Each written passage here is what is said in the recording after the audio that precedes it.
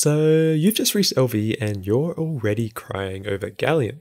That one infuriating metal you need for everything, but you can barely get your hands on it. Well, let me introduce you to a little thing called magic. It's real in GTNH, and it completely skips over the annoying, low-chance gallium electrolysis recipe. Hi, I'm Duct, a 2-time Stargate player veteran of the GTNH mod pack. I'm going to show you how to dupe gallium and tantalum using nothing but a little bit of Thaumcraft and a cauldron. This method works as early as LV. I'm assuming you already know a little bit about Thaumcraft, and if you don't, check out my GTNH magic tutorial part 1. It'll get you up to speed so you can pull this off too. To get started, you'll need the Witching Gadget's Metallurgical Perfection research. That gives you access to advanced nugget transmutations. The trouble is knowing the easiest item combinations to dupe with. Let's take a look at the 2 easiest and most useful dupes you can do right away. Gallium. Gallium requires 1 gallium nugget plus 1 electrum plus 2 metallum plus 1 permutatio. Easy essentia sources are 1 copper ingot plus 1 fine wire, or 2 metal nuggets, 1 cottonseed, and a fine wire. Whichever recipe you choose is up to your personal preference, but I normally like to smash out a chalco pyrite vein in the nether to process it for copper and fine wires, then just dedicate that whole vein for the dupe so I never need to do it again.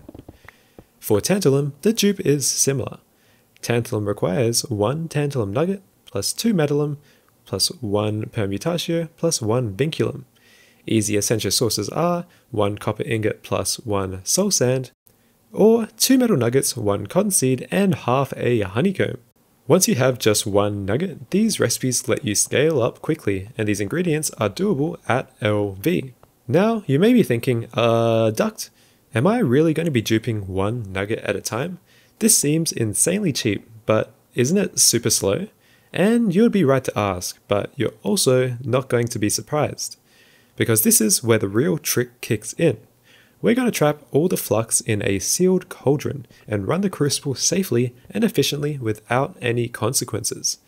Like I said in my Thaumcraft tutorial, you can trap all the sides with forged microblocks, and the cauldron will not produce any flux. So then suddenly, there is no necessity to have clean recipes in the cauldron. Okay, time for a small demonstration. Make sure your cauldron has a continuous supply of water, heated and sealed off. Let's dupe gallium first. Drop a copper ingot, fine wire, then a nugget. This should yield 3 nuggets. Now keep doing this. Drop 3 ingots, 3 wires, and 3 nuggets. This should yield 9 nuggets. You can keep continuing this process. If you need lots, you can dump tons and tons of items into the cauldron and nugget dupe at the end. But be careful, don't take too long, as essentia decay exists. I normally do around 32 to a stack at once. And boom, that's already a ton of gallium. The same can easily be done with tantalum. And here is where it gets really dumb. You can use essentia bees from magic bees to farm essentia passively. Combine that with thaumatoriums and you have infinite metal. And there is such a wide range of metals to choose from, not just gallium and tantalum. Just look at this.